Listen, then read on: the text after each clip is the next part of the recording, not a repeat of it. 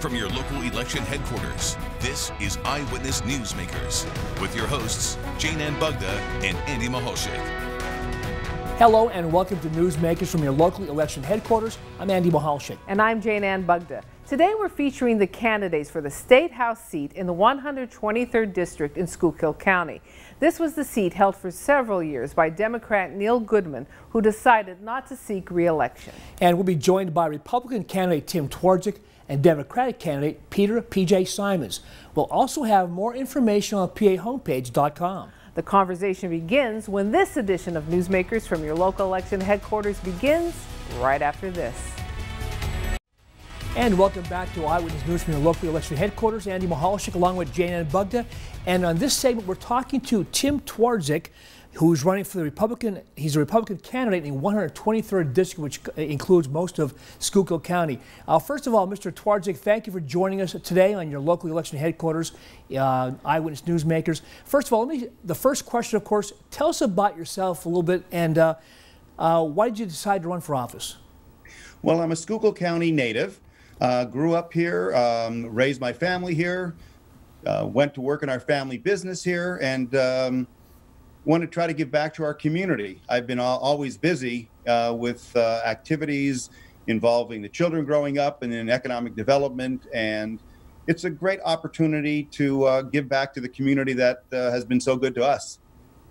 So today we want our viewers to get to know you a little bit better, and in this time of COVID-19, so tell us about some of the top priorities of your campaign.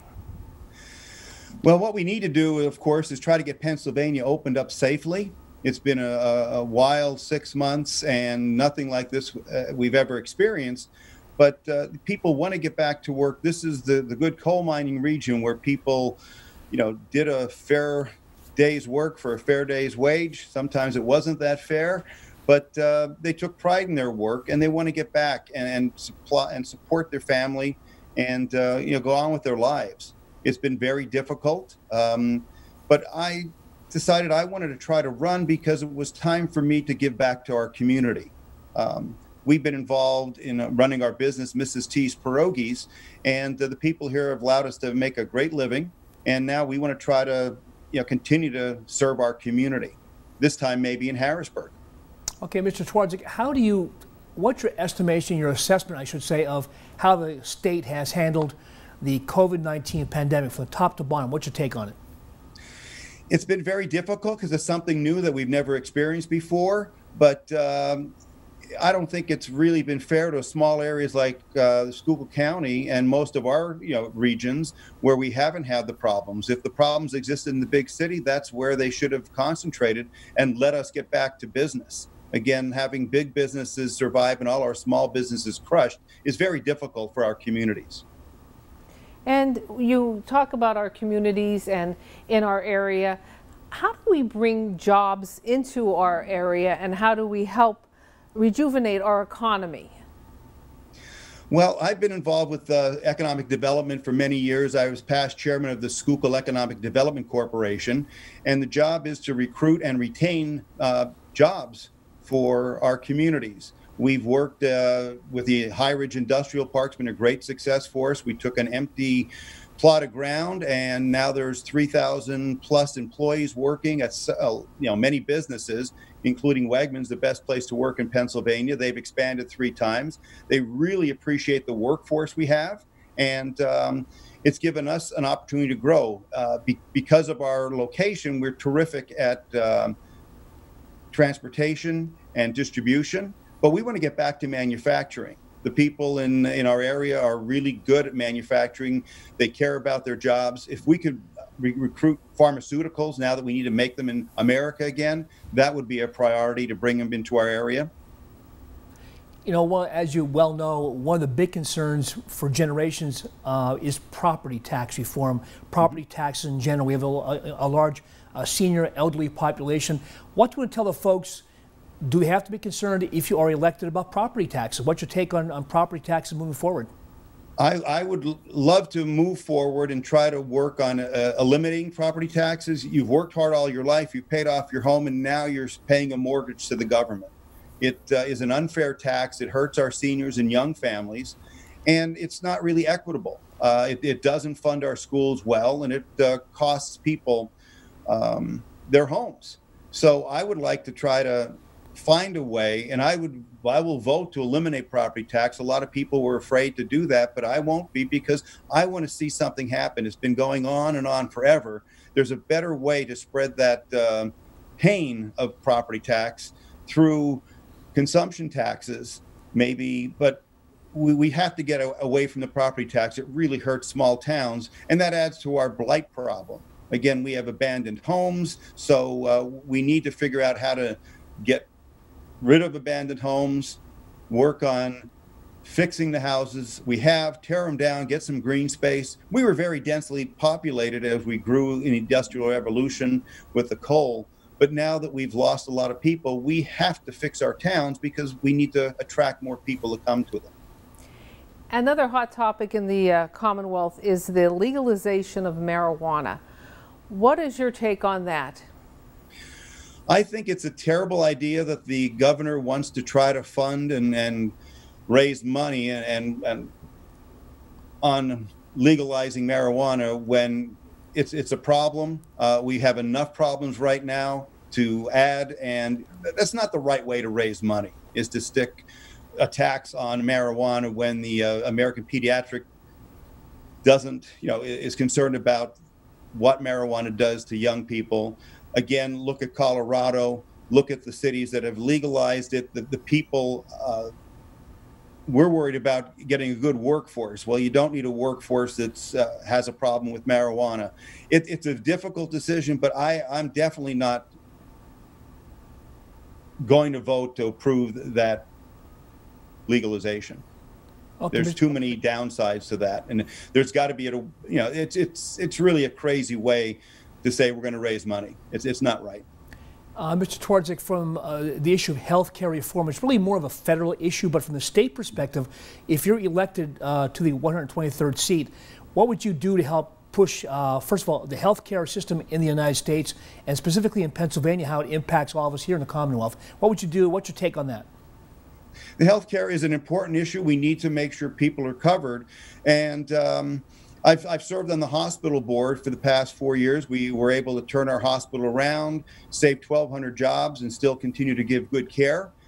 But it's important that we provide good health care. It's an expensive proposition. We need to get people the opportunity to choose their healthcare providers. It's not a one-size-fits-all. We shouldn't force a single payer. There's opportunities. We've introduced urgent care, which is taking people out of the emergency room so they get better care. It's less expensive. It opens up the emergency room so you're not crowded. You're not getting a huge bill. So yes, healthcare is important, and I would be very happy to work for the people to make sure they can get the healthcare they need. And finally, one last question. We want you to face the camera, talk to the voters, and tell them why they should elect you to the State House of Representatives. Well, I'm grateful for the community support that they've given our family business. I grew up in Schuylkill County. I worked at our family business. My parents raised me to be respectful and to care for people, and I've done that through my entire career. I've been involved in a lot of outside interests, working with the community of economic development, the Chamber of Commerce. I've had volunteered and had leadership positions in all those programs. I've worked with the scouting program, the volunteer fire school to help them build their burn buildings. I've done a lot of fundraising and capital campaigns. It's just a wonderful opportunity to serve my community in a new role in Harrisburg. The coal region work ethic and the drive and my business experience is going to help me support and promote the good people of Schuylkill County. I respectfully ask for your vote, whether it's by mail or absentee ballot or on November 3rd. I'm Tim Twardzik. I'm ready to step up and serve all the people of the 123rd. Okay, Mr. Twardzik, thank you very much for taking time out tonight and spending time with us and giving us your viewpoints on different issues. And we'll talk to you soon. Thanks again for being with us tonight. Thank you very much. I appreciate it. Okay, that's Mr. Tim Twardzik, the Republican candidate for the 123rd State House seat, which encompasses much of Schuylkill County, here on Eyewitness News, your local election headquarters. And we'll be right back right after this.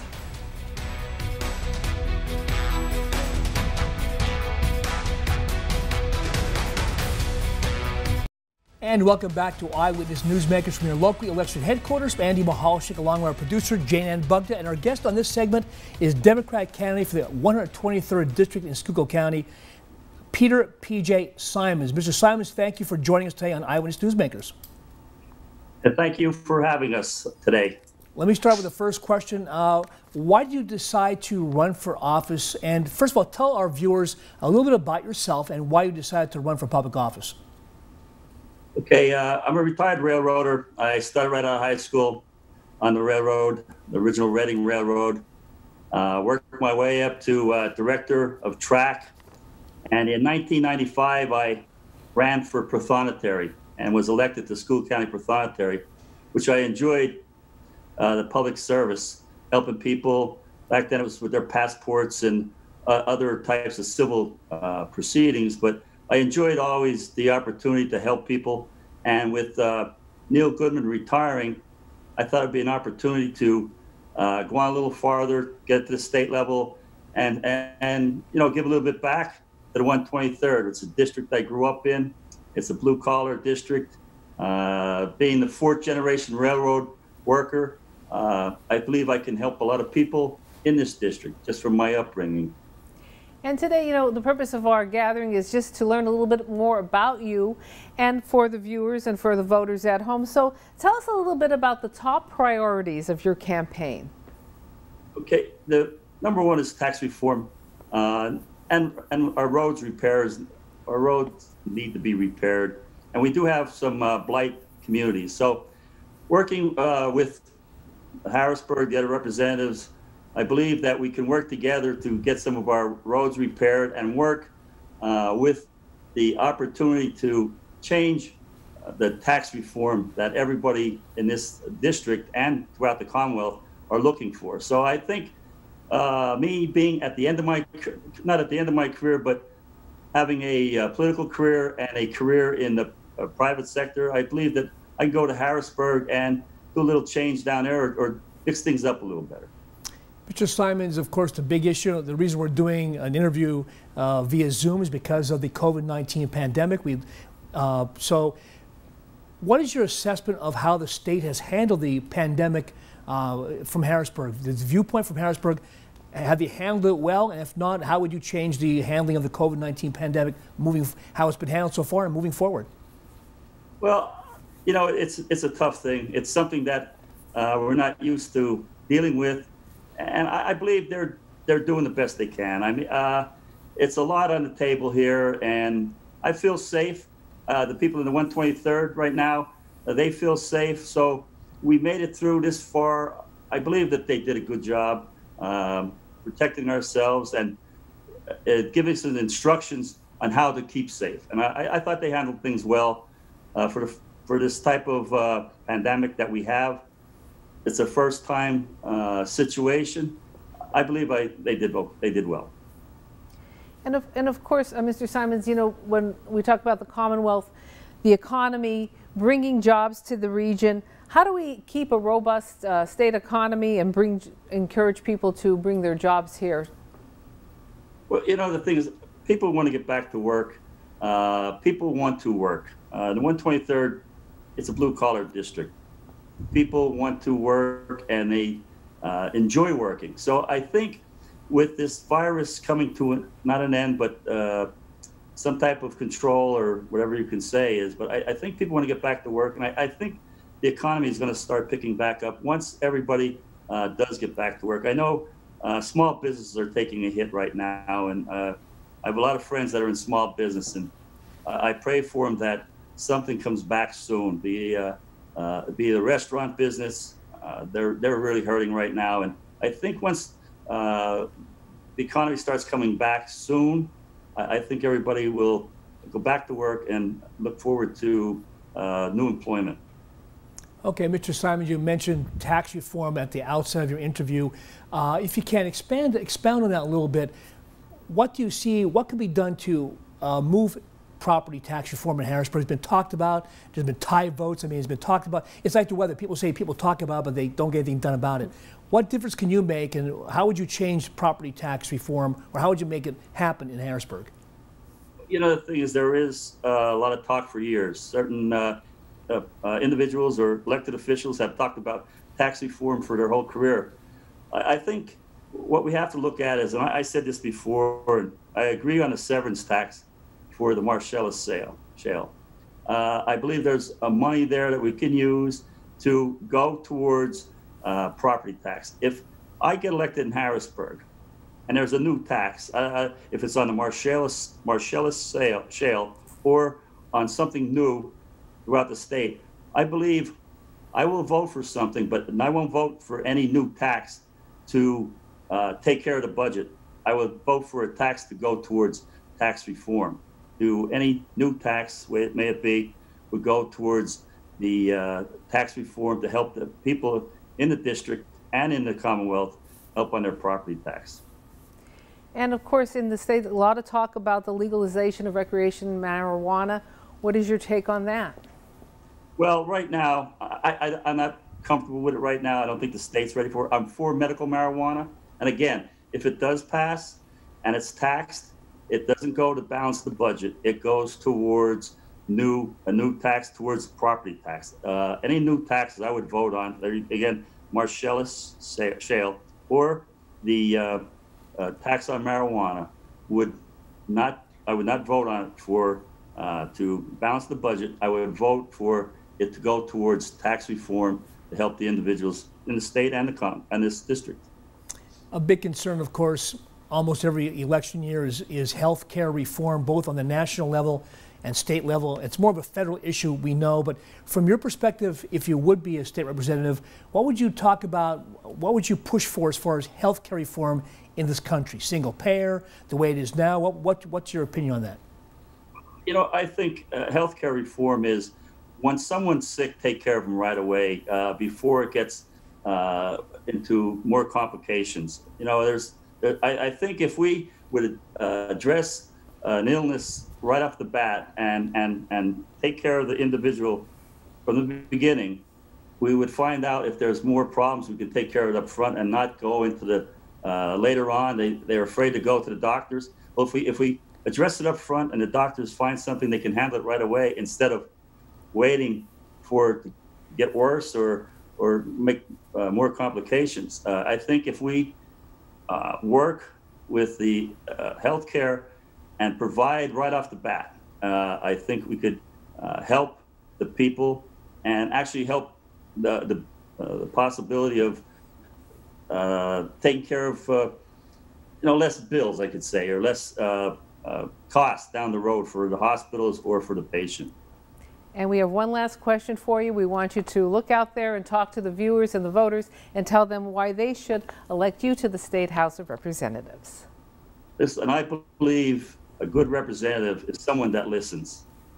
Someone that wants to listen to the people of their district and go to Harrisburg and then speak. Let the people speak and then take your message to Harrisburg. And that's one thing I promise I will do. I have done it as the Prothonotary of Schuylkill County. I've helped the people of the county, which I will do in the 123rd district. I will be the voice, and I promise I will be the voice, and I will not let you down. Thank you. Okay, and thank you, Peter P.J. Simons, a Democratic candidate for the 123rd district in Schuylkill County. Thanks for being with us tonight. We'll talk to you in the days ahead. Okay, thank you. Thank you, and newsmakers from your local election headquarters will be back right after this.